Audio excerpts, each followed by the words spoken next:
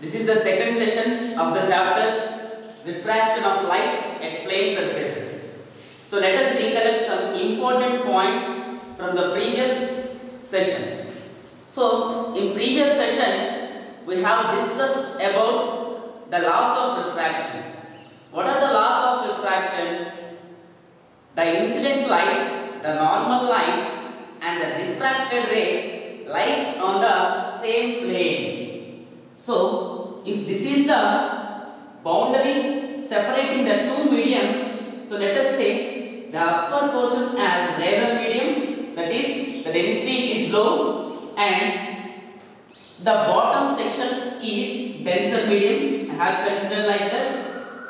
And let us consider a light ray. Let us consider a light ray. So this is the point of incidence. This is the point of incidence.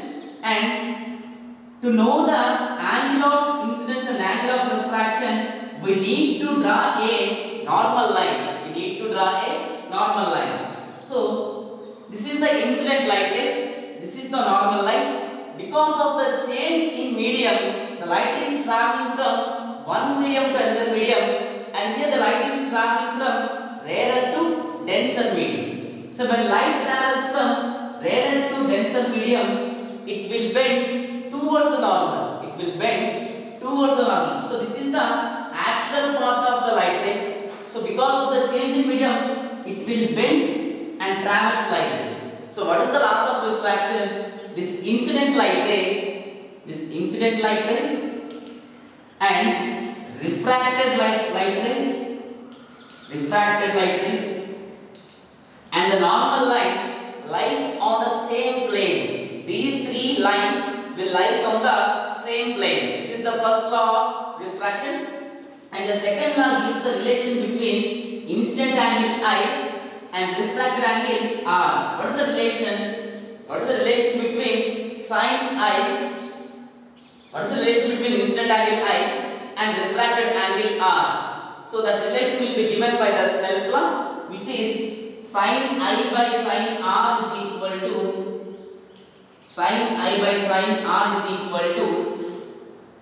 N2 by N1. Sin I by sin R is equal to N2 by N1, where N2 is the medium refractive index of second medium and N1 is the refractive index of first medium.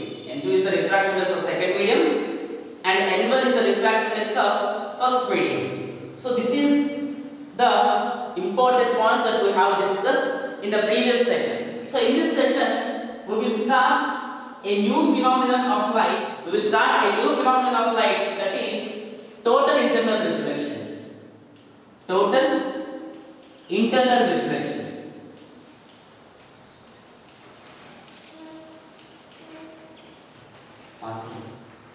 So let us know about the phenomenon, that is total internal reflection.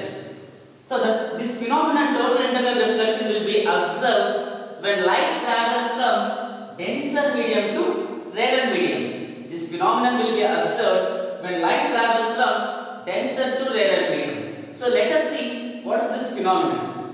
So I have considered a denser medium and rarer medium. Let us say this as water. Let us consider the denser medium as water and the rarer medium as air. So and this is the boundary that is separating the two mediums, water and air. So I have considered a laser light source, and initially I have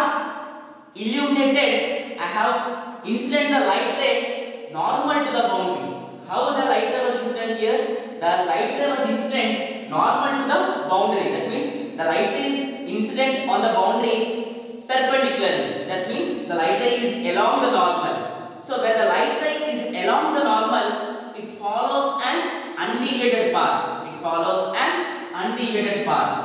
There will be no bending of light when the light incident along the normal. So you cannot observe any bending, because of course there is a change in the medium. There will be no bending of light. Why? Because the light ray is incident along the normal. If the light ray incidents along the normal, the light ray follows an undeviated path. So slowly just increase the angle of incidence. So again, here the angle of incidence is 0. The angle of incidence is 0. So again, I have projected the laser light with some increasing of angle. So this is the light ray. When compared with the previous light ray, it has some angle of incidence. So I have done a normal. I have drawn a normal to the boundary, and this indicates angle of incidence. So this is the actual path of the light ray. This is the actual path of the light ray. Because of the change in medium, this light ray bends away from the normal. So this was the normal line. Since it is traveling from denser to rarer medium, the light bends away from the normal. This was the normal line. And hence it will bend away from the normal line. So the light bends and travels in the forward direction. Here the light bendings will be observed. At some incident angles, when the angle of distance is 0, the light follows an undeviated path. When it is having some angle of incidence, it will bend away from the normal.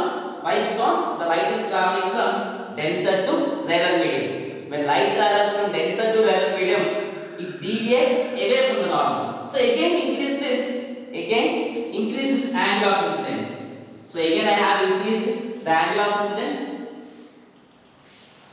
So this is when compared with the previous light, the angle of incidence is increased now. So this is the actual path of the light ray. When light ray travels from denser to rarer medium, it will bend away from the normal. So once again increase the angle of incidence. So at some particular angle of incidence, the refracted ray travels along the boundary. So this is the incident ray, and refracted ray travels along the boundary of the surface. So this particular angle of incidence is called as critical angle. This angle is called as critical angle. So what is meant by critical angle? The angle of incidence. Critical angle is the angle of incidence at which refracted ray travels along the boundary.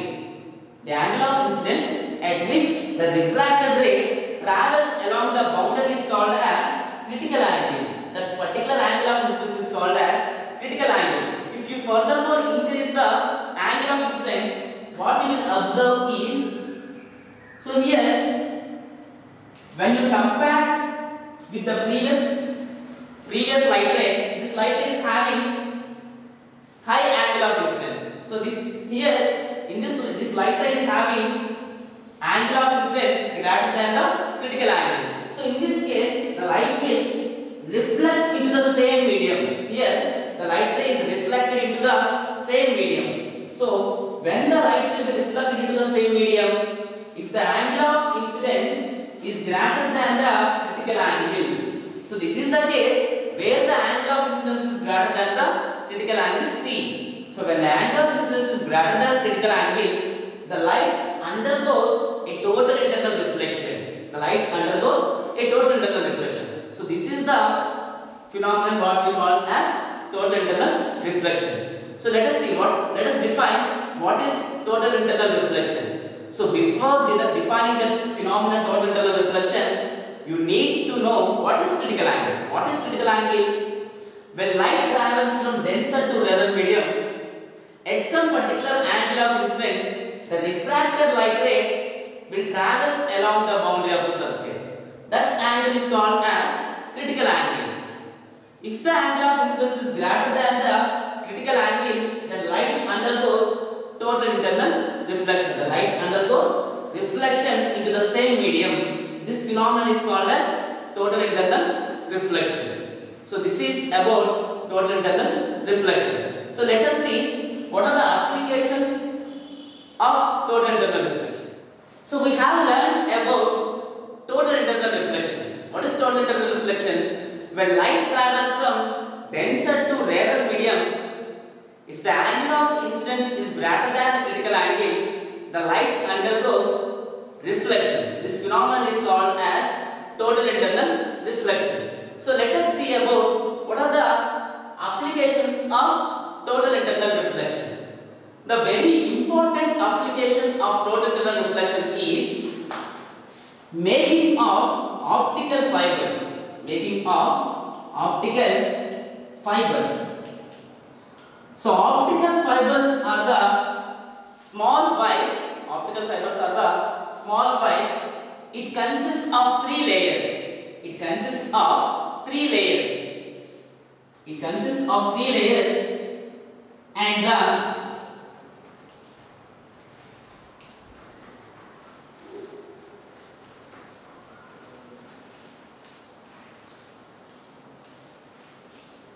so optical fibers are the wires. These are the wires. It consists of three layers, and the innermost layer is called as core. Innermost layer is called as core, and the middle layer is called as cladding, and outermost layer is called as coating.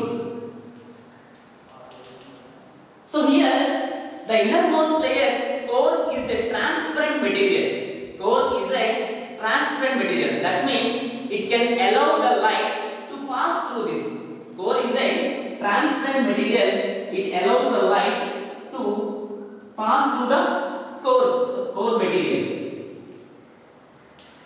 Core is a transparent material, and the cladding will be made in such a way that the light entered into the optical fibers will undergo a total internal reflection. How this cladding will be made? So to obtain total internal reflection, this core, the refractive index of the core, must be greater than the refractive index of the cladding. Hence core is the denser medium, optically denser medium, and whereas cladding is the optically rarer medium. Here, this is the core. This is the core of the optical fiber, and this is the cladding section. This is the cladding, and this is the core.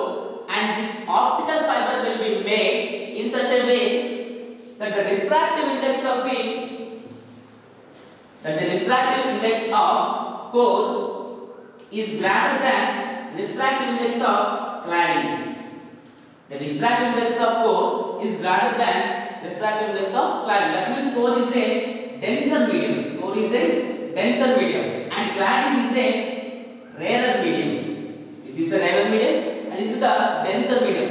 So if you incident the light into the core at an angle greater than the critical angle, the light undergoes a total internal reflection.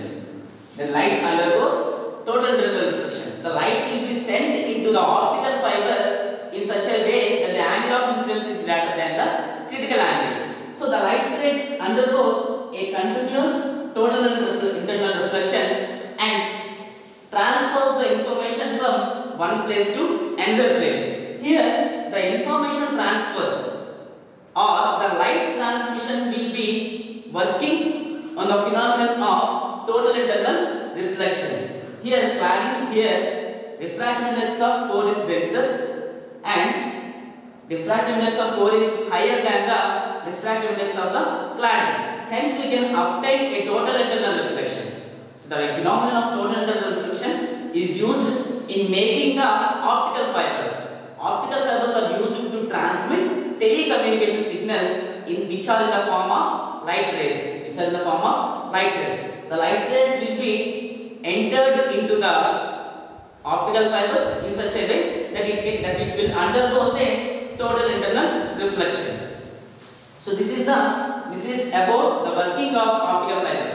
So mainly optical fibers are useful in medicine section. In medicines also we can use optical fibers. The optical cables will be sent into the stomach of the patients to view the internal organs. They will send optical fibers into the stomach through the mouth, and they will send some light into the body, and they will arrange another cable to obtain the emerging light rays. So those will be captured and read by the systems. So you can view the internal organs of the human body with the help of optical fibers. And optical fibers will also be used to transfer telecommunication signals. We have seen so much of telephone towers around us, and under the telephone towers there will be several cables. Those cables are nothing but optical fibers. These optical fibers can transfer nearly 2000 signals at a time. These optical fibers can transfer 2000 signals at a time without any interference. Any two signals will not be intersected. That much efficiently these optical fibers will be used in order to transfer the information. So this is the uses of optical fibers. So let us know how this total internal reflection makes the diamond so bright. So what happens in the case of diamond?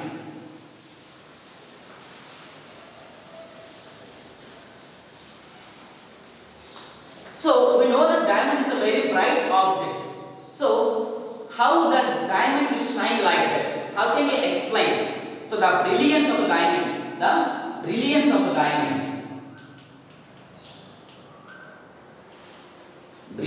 diamond can be explained depending upon the phenomenon of total internal reflection.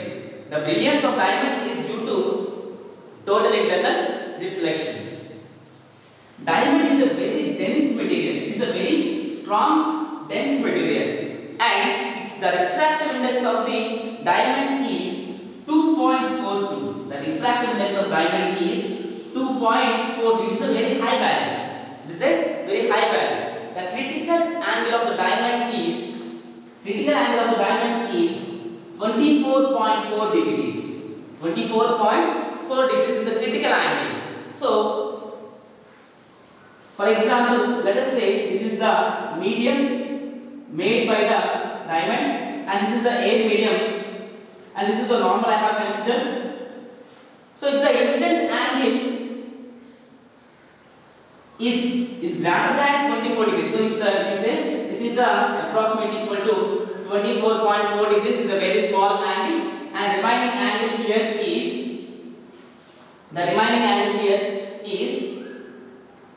66.6. So this is the remaining angle. So if you observe here, this is the very large section of angle. So whatever the light incident greater than this 24.4 will undergo a total internal reflection. So maximum portion of light will undergo a total internal reflection inside the diamond. So there is no condition for entering the light into the diamond. But while it is emerging out of the diamond, when the light is emerging out of the diamond, it has to, the angle of incidence must be less than 24.4. Then only the light will emerges out. Otherwise, if the angle of incidence is greater than 24.4, the light will undergo total internal reflection. In such a way, there will be several light rays undergoes a multiple total internal reflection, and suddenly very intense of light will be emerges out from particular points of the diamond. So at such particular points, the bright light will be emerges out. So in that way, the diamonds will exhibit high brightness. So this is the reason behind the brilliance of diamond. So depending upon the total internal reflection, we can also explain the phenomenon of mirages. So when we are traveling along very long roads on a hot summer day, when we are traveling along the roads, we will see an optical illusion, like there will be some water, there will be an appearance of water at a long distance. When we reach to that place, we cannot find water there. So this is an optical illusion of water. So that optical illusion is called as mirrors. Mirages. So mirages are the optical illusions that create an illusion, water illusion. It seems to be water present at a large distances when we are traveling along the road, but when we reach there, there will be no water at that position. So what is the reason behind it? Why we will see such an optical illusion like that? So that optical illusion of mirages can be explained with the help of phenomenon total internal reflection. So let us know about the formation of mirages. What are mirages? Mirages is an optical illusion that makes an illusion of the appearance of water at a large distances when you are traveling on a hot summer day. So when you reach there, you will find no water at that position. So thus this optical illusion is nothing but mirages. So let us know what happens in the case of mirages. So here, on a hot summer day, the road that you are traveling will be very hot. On a hot summer day, the road is having very high temperature. The surface of the road is having very high temperature. So the air near to the road, will have very high temperature. The air near to the road will have very high temperature. When the altitude increases, when the height increases, the temperature of the air decreases. Temperature of air decreases.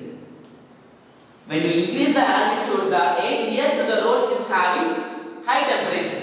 When you increase the altitude, when you reach to the some height, the temperature of the air will be reduces. The temperature of the air will be reduces. So because of the reduce of temperature, the density of the air decreases. The density of the air increases.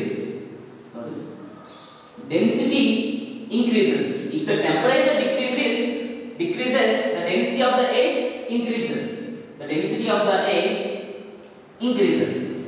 So as you increase the altitude, the temperature of the air decreases and the density of the air increases. So if the density was increasing, the refractive index is also increasing. The refractive index also increasing. So during summer season, the air does not have a constant refractive index value. The air does not have constant refractive index value. The air near to the road is having low refractive index, and the air at some height is having high refractive index. So as you increase the height, the refractive index increases. The refractive index increases. Let us divide this total section of the air into some sections. Let us divide this air into some sections.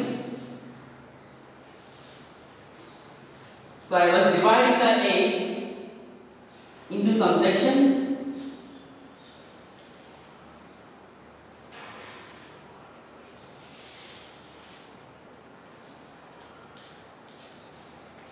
So I was divided the air into some sections. Here the lower section will have low refractive index, and the section which is just above it is having high refractive index, and the section above this second section is having high refractive index. When you increase the height, the refractive index is increasing. So higher section is the denser medium when compared to its lower section, and this is the denser medium when compared to this section, and this is the denser medium when compared to its lower section. So in this way, when you decrease the height, the refractive index is decreasing. When you increase the height, along the height, the refractive index is increasing. So let us consider a light ray. Let us know how the light ray behaves, how the light ray will take the path in such a changing refractive index medium. Here refractive index is not constant. Why? Because the temperature is changing. The temperature of the lower section of the air is very high,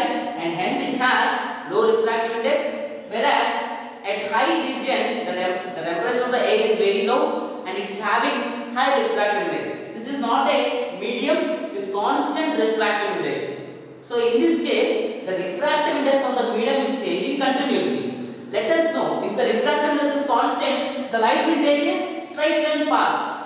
If the refractive index is constant, the light will take a straight line path. But here the refractive index is changing with height. As the height increases, the refractive index also increases. So because of the change in the refractive index, the light, let us see what is the path of the light taken.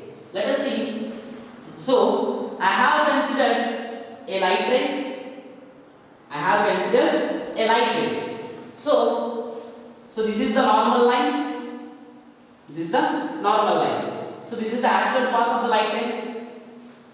When light travels from, this is the denser medium. When compared this is the rarer medium. When light travels from denser to rarer medium, it will bends and travels in the forward direction. So again, this is the denser medium when compared with this section. So again, the refraction will occur here.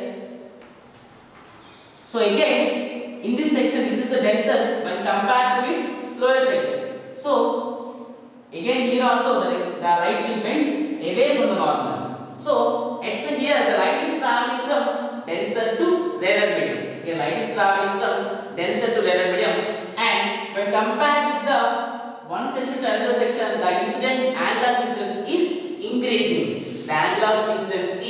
increasing. So at some particular instance, that angle of incidence will be greater than the critical angle. What happens if the angle of incidence is greater than the critical angle? It will reflect and travels in the forward direction. So in this way, the light travels along a curve. The light takes a curved path when it is traveling through the air on a hot summer day. So this reflected light. So here the continuous refraction was occurred, and at some particular instant, total internal reflection will be also observed. So here a continuous refraction that leads to a total internal reflection. So on a hot summer day, the refractive, due to the changes in the refractive index of the air, it will take a curved path. The light will take a curved path. So let us see how the mirrors will be observed now. On a hot summer day, the light will takes a curved path. So here we will observe refraction and total internal reflection. So again I have considered a road. So and this is the tree that is present on the side of the road. So the light rays coming from the sky or the trees will take a curved path during a hot summer day. During a hot summer day, since there is change in the refractiveness of the medium, the light doesn't travel in a straight line. The light coming from the tree takes a curved path. The light takes a curved path and reaches to our eyes. So here the light takes a curved path due to the continuous refraction, and it was internally reflected, total internally reflected. Why? Because here at some particular instant, the angle of incidence is greater than critical angle. So the observed light appears to be coming from.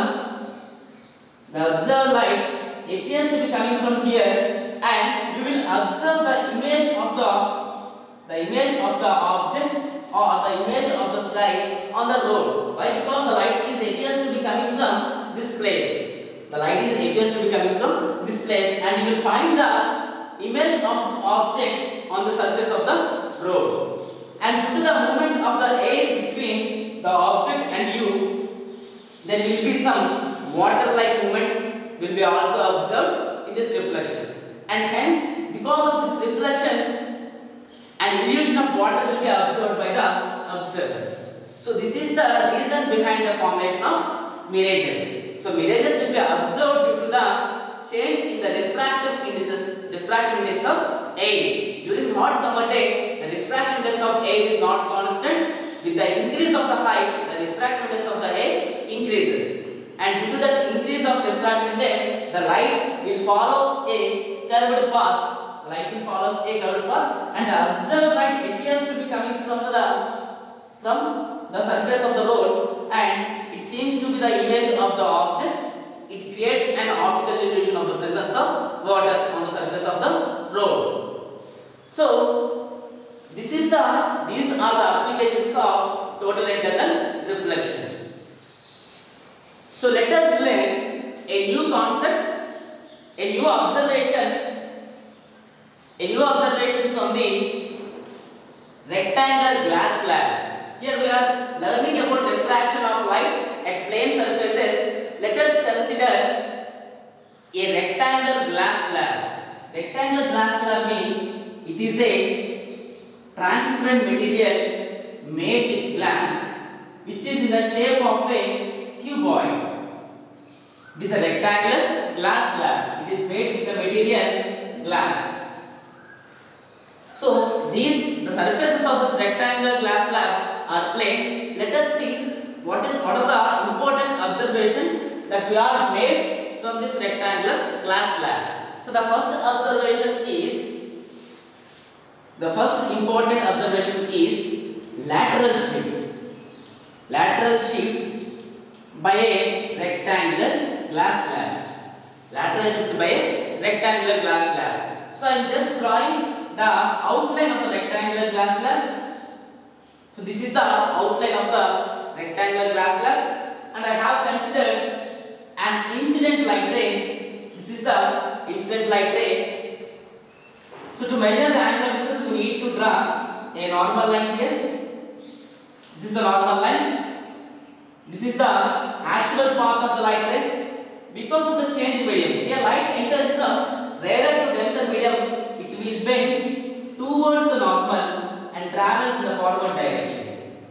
So this is the actual path that has taken by the light. But because of the change in medium, the light bends towards the normal. When light travels from rarer to denser medium, it will bend towards the normal. So again, to measure the angle of incidence here, need to draw a normal here. So this is the actual path of the light ray, and here the light ray is traveling from denser to rarer medium.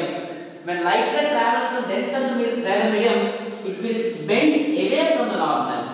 It will bend away from the normal. So here if you observe, this is the incident light ray and this is the emergent light ray. This light ray comes out of the rectangular glass slab. If you observe these two light rays are parallel to each other. These two light rays are parallel to each other. Emergent light ray and incident light ray. So this is the emergent light ray and this is the incident light ray. So if you observe these two light rays are parallel to each other. These two light rays are parallel to each other, and the distance between these two lines, the distance between the parallel distance, the perpendicular distance between the emergent light ray and incident light ray is called as lateral shift. This distance is called as lateral shift. So by knowing this lateral shift, we can find the refractiveness of the material. So if we have some transparent material, how can you find the refractiveness of that material? So you can construct a rectangular glass slab with that material, and finding the lateral shift, you can know the refractive index of the material that was used to prepare the rectangular glass slab. So the lateral shift will be used to find out the refractive indices of the material. So what is lateral shift? When light ray is incident on a rectangular glass slab, the incident light ray and the emergent light ray are parallel to each other. The distance between the emergent light ray and incident light ray is called as lateral shift. So let us know about another observation of this from this same rectangular glass slab. That is vertical shift.